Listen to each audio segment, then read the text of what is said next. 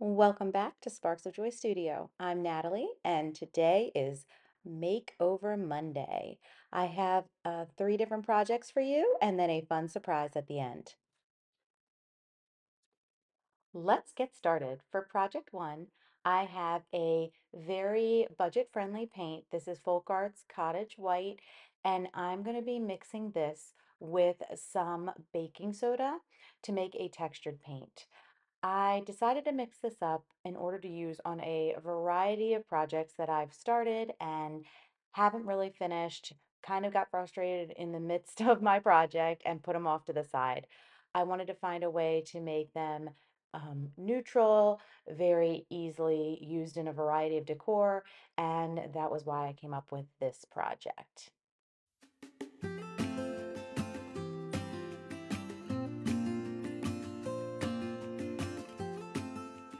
Here's a vase that I had gotten, and I had tried out a couple different styles on it, and I just wasn't happy with the way it ended up.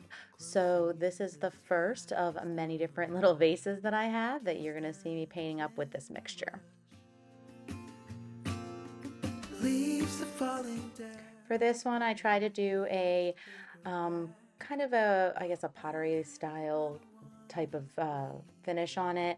And again, when it was done, I didn't like the way it looked. I think maybe I just like lighter white colors. That must be why I keep getting drawn to the whites over some of these other darker neutrals. The time I got, it is just enough to get. I'm not going to show you me painting all of the ones that I did this with this same paint, but I just wanted to kind of show you several of them so you can see how you can have the same style paint on a variety of projects and even display them all together to make a beautiful vignette.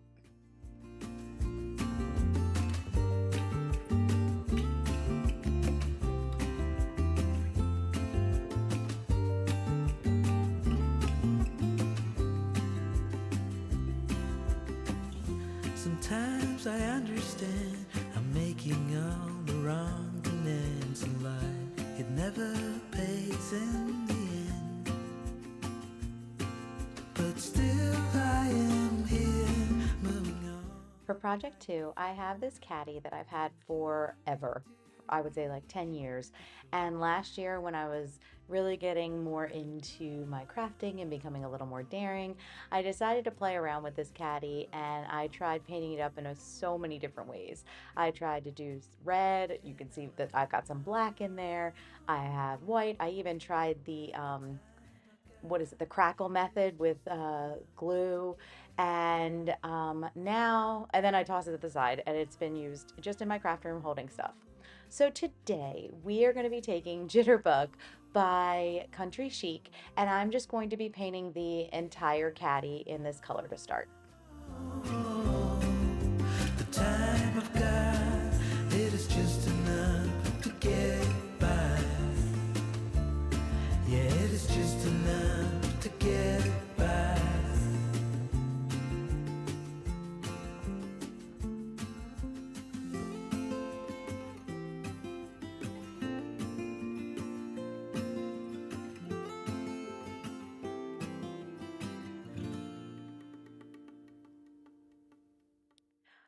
Once that's done, I'm going to be taking a variety of transfers from the Whispering Willow transfer set by IOD, and I'm going to be using all of the mushrooms, or most of the mushrooms from this set, and placing them randomly around all parts of the caddy.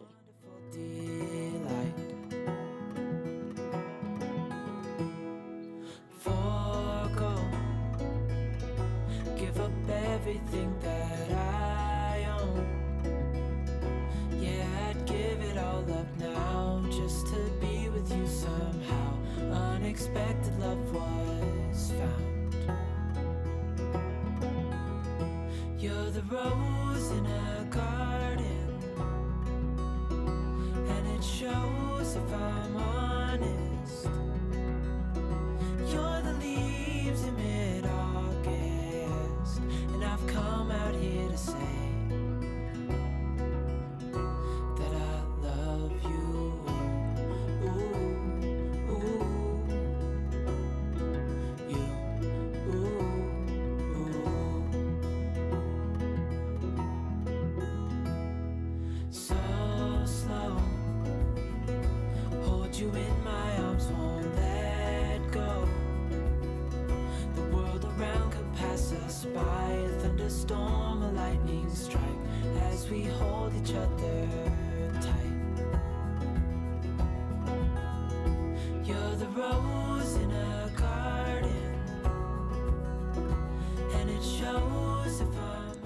Once I finish transferring all those transfers on, I'm taking some 220 grit sandpaper and lightly sanding around the edges of the caddy just to distress back a little bit to create some age on this. And then I will be taking some black wax by DIY to seal up this project.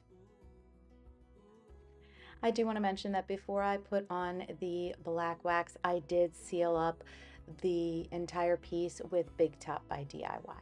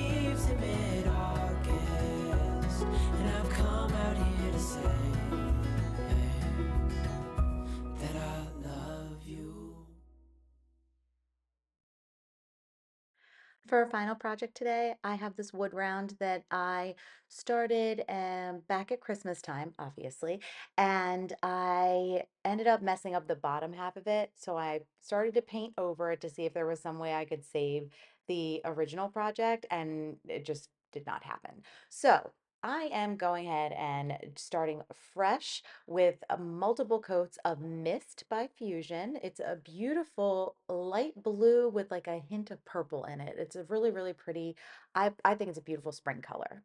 Once that's done, I am taking painter's tape and I'm going to be marking off evenly distributed lines across it with the painter's tape in order to create a kind of pinstriped effect for the next step.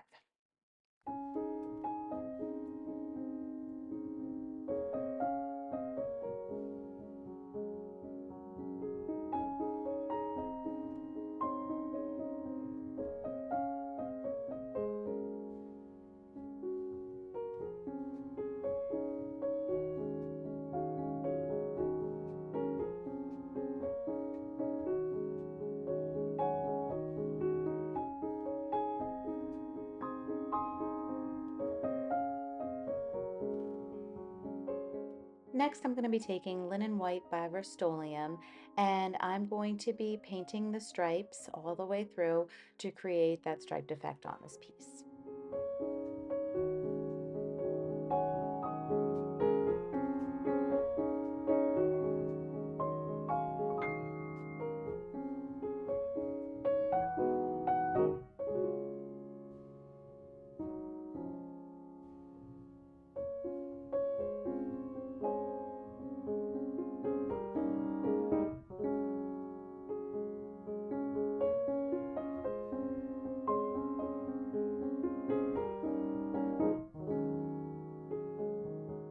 My favorite part with a project like this is pulling off that painter's tape once you're done. It's always scary, but when it's coming off as perfectly as it is today, it is extremely satisfying. All of those stripes came out gorgeous.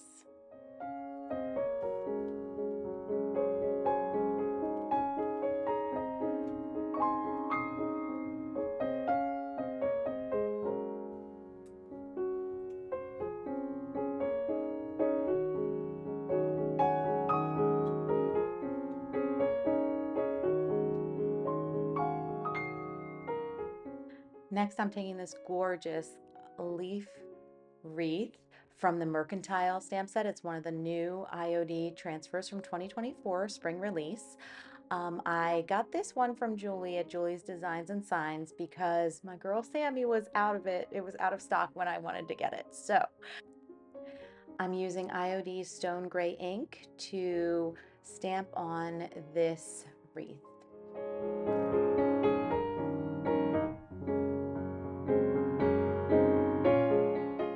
Next, I'm taking some black ink and the lettering called Swoosh Stamp Set by IOD, and I'm going to be stamping on hello. The one thing that's different about this specific stamp set is that instead of placing all the letters on together or in sets, you actually are going to be placing them on individually. So it's better to start with the middle letter and then work out if you are trying to get a more symmetrical look.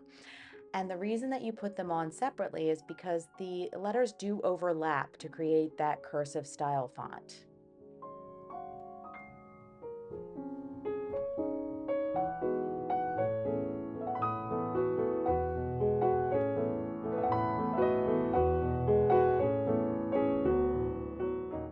And here's a look at our finished project.